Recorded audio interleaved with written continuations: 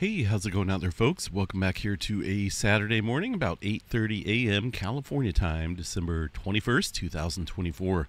Winter solstice today. 6.1 earthquake here, the latest on the map. Pretty decent size aftershock here near the Port Villa area. This follows that 7.3 earthquake that struck out here, a couple days back here. So as you can see on the list,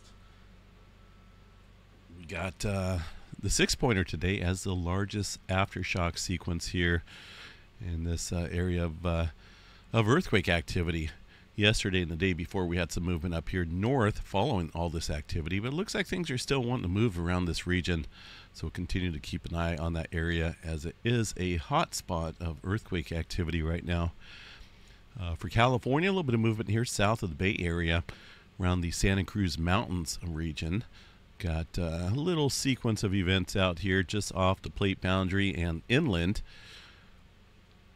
Nothing big. The largest looks to be a 2.4 here around the Santa Cruz Mountains area.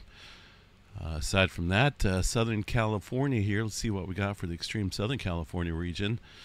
A lot of this activity here from yesterday. Nothing above the 2.5 level today.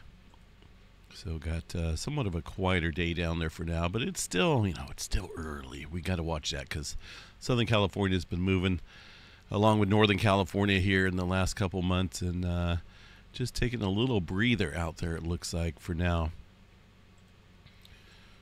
Let's see if we got anything else major going on here following the activity this morning. Some shallow adjustment looks like around the Tonga area. That's going to be this movement right up here. Of course, that's pretty shallow, right at the interface here of the subduction zone, the Tonga Trench, for a 5-pointer early this morning. A more recent 4.8. Well, actually, that's from yesterday.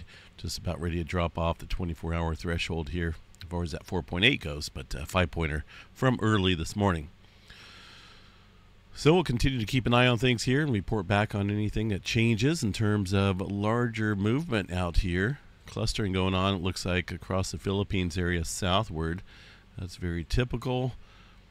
Aside from that, what do we got way up north here? 3-pointer into Montana, it looks like.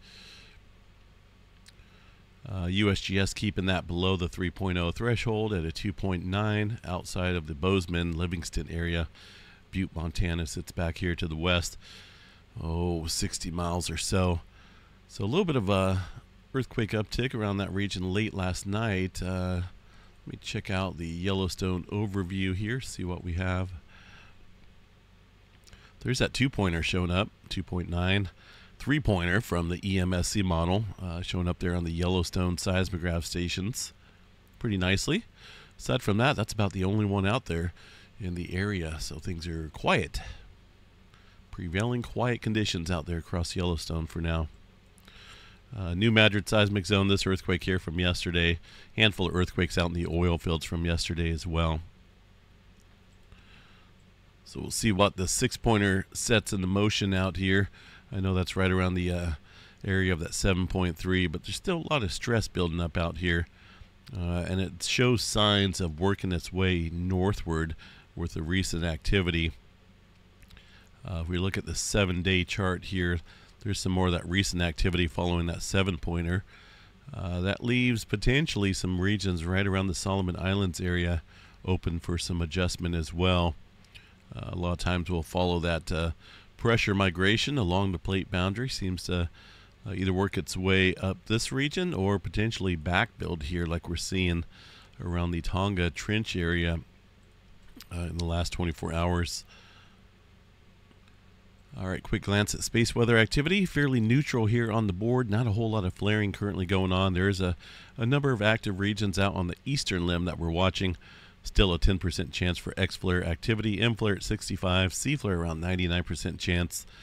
And it's not a whole lot of auroras in the forecast there for now. Hopefully that can change in the days ahead. No major severe weather out there on the board. We've had a little bit of rain this morning here in Northern California from our storm system here today. We got a series of storm systems knocking on the door here for this holiday week. Another one coming in looks like Sunday night, early Monday morning, and even a little bit stronger one there for a Christmas Eve time period. That's going to be a decent precipitation and snow maker at the higher elevations there. And maybe another one behind that, another one behind that. Series of storm systems there set to slam into California. And it'll be quite wet out here until the end of the year, which is very close here. I mean, we're looking at 2025, awfully close. All right, folks, you enjoy your Saturday. Enjoy the winter solstice out here. Days start to get longer, which means the sun sets a little bit later each day. So if you like that light coming back to your life, so to speak, that is taking place here. We'll continue that there until the summer solstice. But I'm not ready for summer yet. I'm going to enjoy winter first. Have a good one. We'll catch you guys back out here a little bit later. Stay safe, everyone. Seismograph stations there across the board look pretty calm. Not a whole lot of earthquake activity showing up there for now.